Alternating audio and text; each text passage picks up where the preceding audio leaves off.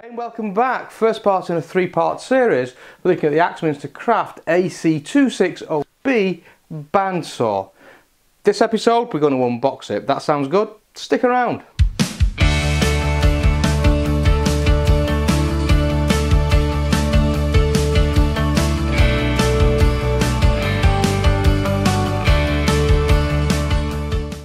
Hey and welcome back to the Woodgrafter. I'm Andy Garth and our mission here is to inspire, educate and support you in your journey to becoming a better woodworker. We do that through a whole series of video productions. We do project builds, we do news from the industry, we get together every month and have a jolly old chat, and we do tool reviews such as this one where we look at something like a bandsaw. So if you're not a subscriber, subscribe now. Give me a thumbs up and leave a comment. I love to hear what you think and I love to respond to you, and I do read everything that you send to me. We also have a website, www.thewoodgrafter.com, and over there you're going to find detailed project builds, a vibrant community, free plans and just generally a good place to hang out if you're a woodworker. So what have we got to lose? Get over there now, grab yourself a free membership, and with that said, let's look at this beast. A bandsaw is one of those things that's been on my wish list for quite a period of time, and the thing that finally pushed me over the edge to actually buy one was at the end of the coffee table build. I had a whole host of offcuts. I always buy in my stock in rough sawn form and then I mill it inside the shop. That was why we bought the planer jointer that you'll have seen in a previous review, and it worked really well, and I love the idea, the freedom of buying thick stock, milling it down, building the product, but you end up with stuff left over. Here's a big nice quite slab of poplar, here's some cherry that's knocking around, here's an impressive chunk of oak, and these are the sort of things that you end up with once you've finished a project. Now this is great size stock to reuse in craft projects, cutting boards, pen boxes, jewellery boxes, maybe turned pens, that sort of thing. But the problem is, proportionally it's too thick for the size. So I want to be able to reuse this, I want to be able to rip this down, to resaw it, to give me smaller components. And out of this size of oak, I could probably get 4 good sized boards that are ideal for some finer woodwork in the crafts projects. And as you know, I want to move into the craft side of the business. So this is great. So that was the big driving reason. The other thing is I love the idea of the bandsaw, so I can start to put curves in the designs. Now a lot of my designs at the moment are very structured, you know, they're very square. I don't want to get some more organic shapes inside that, and for that I need to be able to cut those organic shapes. What a better thing for doing that than the bandsaw. So they're the reasons why I personally have now invested in the bandsaw. Don't have an awful lot of room in the workshop, but I do have a conveniently spaced hole here. So I'm thinking I can move the capex down a little bit, and here's going to be a perfect place to put the bandsaw. It's near the power socket and it can fit in quite easily into the air extraction system that we spoke about in a previous video as well. So today, let's unpack this. I've not even opened the box. It's arrived from Axminster this morning. It's on a beautiful little wooden pallet. It's as heavy as you like. Let's get it opened and see what's inside. So right on the very top, the first thing we see is a manual, which is quite a good idea. Now this is available in PDF formats as well over on the Axminster website, and as you can see there's 3 models in this range. We have the AC1950B, the AC2305B and the AC2606B. These numbers 1950, 2305, 2606, that relates to the length of the blade that sits inside it. And obviously they've got different motors and different cutting capacity. We have bought the AC2606B, but these are very similar, these 2 models here. The size is different. This has got some different features on, and we'll just contrast and compare as we go through the build. So perfect, we've got a nice manual. Woo. Next thing we have is a rip fence, aluminium extrusion. It seems reasonably solid, but time will tell. Oh, and there she is, there's the baby. Try and dig out the bits and bobs that we need here. Oh my giddy aunt. It comes with obviously a table, and this is super heavy.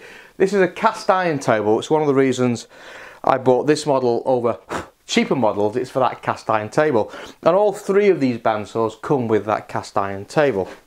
Excellent. Whoa. Covered in grease. Beautiful. What you'd expect.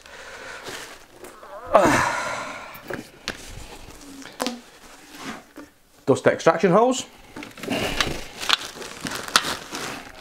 Comes with a floor mounting stand. Some more of the stand.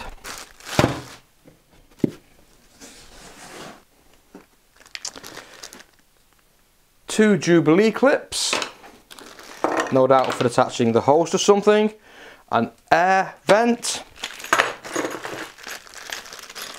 Comes with a push stick, and inside there looks like there's some tools, a spanner, a couple of Allen keys, quite useful.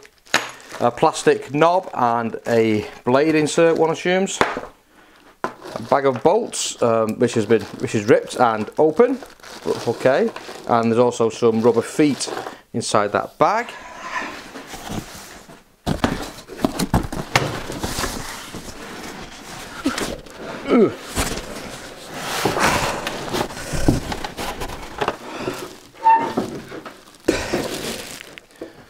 And finally, the star of the show itself, the Axminster 14-inch AC2606B bandsaw. Now this is the craft range. You can tell that by its beautiful bright red colour. And what that basically means, it's not got all the bells and whistles that you're going to find in the trade range. What it does boast is the cast iron table, a 1.1 kilowatt motor, so there's bags of power in this, a maximum cut capacity of 200 millimeters, and the range of blades up to 25 millimeters wide. So the business end of this, the power, its capacity, and the blade side is not a compromise at all. Really good, really pleased with that price. Price point was around about 630 UK pounds for this, and this is now April 2020. So yeah, really pleased. So in terms of specifications, the baby of the bunch, the 1950B, again the craft range, it's got a 550 watt motor inside it, blade speed of 660 or 840 meters per minute, blade length of 1950 millimeters, and a blade width of 6 to 13 millimeters. Table size overall is 350 by 330, and the maximum width of cut is 260 millimeters.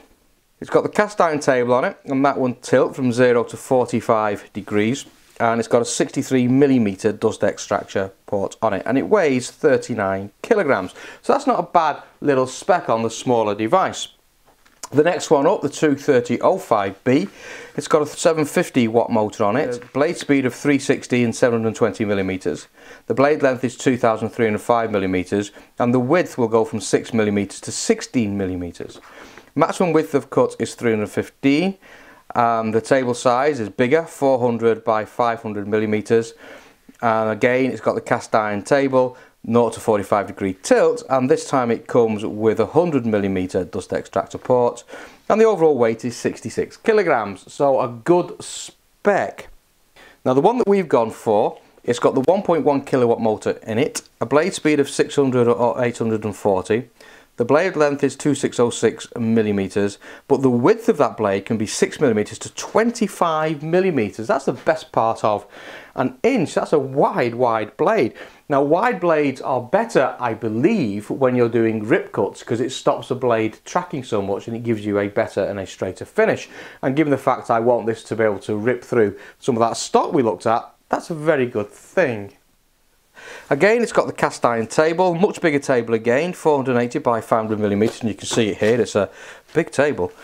Again, 0 to 45 millimeters tilt, and it's got an extractor of 100 millimeters, and it's an 85 kilograms weight, and even without the table on, this beast feels heavy. So I need to think about how the heck I'm going to get that onto its stand, but there we go, that's what it does. So there you go, that's now unboxed. You see what we get into the kit. The next job is we'll get this thing assembled. See you in the next video.